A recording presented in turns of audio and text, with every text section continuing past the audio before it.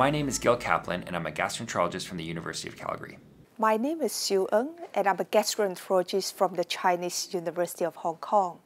Today, we are discussing our publication in the Lancet that is titled Worldwide Incidence and Prevalence of Inflammatory Bowel Disease in the 21st Century, a systematic review of population-based studies. The inflammatory bowel disease, consisting of Crohn's disease and ulcerative colitis, are modern diseases of modern times. Our research team previously published a study that defined the epidemiological patterns of IBD during the 20th century. Since the 1950s, the incidence and prevalence of IBD steadily increased in Western countries of North America, Europe, and Australia.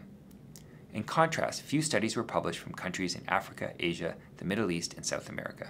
At the turn of the 21st century, additional epidemiology data have been reported worldwide. For example, the Asia-Pacific Crohn's and Colitis Epidemiology Study, also known as ACCESS, have defined the incidence of inflammatory bowel disease across 12 countries in Asia and Australia. So with these new studies in mind, we set out to summarize the changing global epidemiologic patterns of inflammatory bowel disease in the 21st century. We conducted a systematic review of all population-based studies that have reported the incidence and prevalence of inflammatory bowel disease since 1990.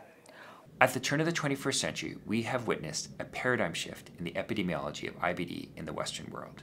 Since 1990, the majority of studies from North America and Europe are reporting that the incidence of IBD has stabilized and in many regions decreasing.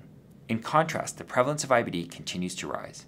In the 21st century, the prevalence of IBD exceeds 0.3% of the total population in North America as well as many countries in Europe.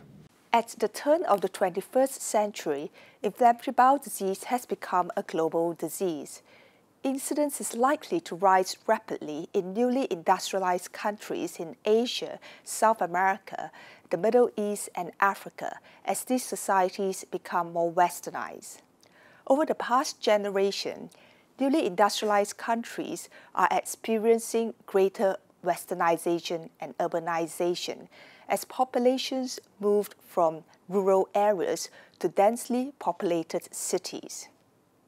Although the prevalence of IBD remains low in newly industrialized countries, with rising disease incidence, it is expected to climb. Therefore, future research should focus on identifying risk factors in the environment that are associated with the early stages of industrialization of a society in order to highlight avenues to prevent the development of inflammatory bowel disease. The high prevalence of IBD in the Western world will challenge clinicians to provide high-quality and cost-efficient care to patients with IBD.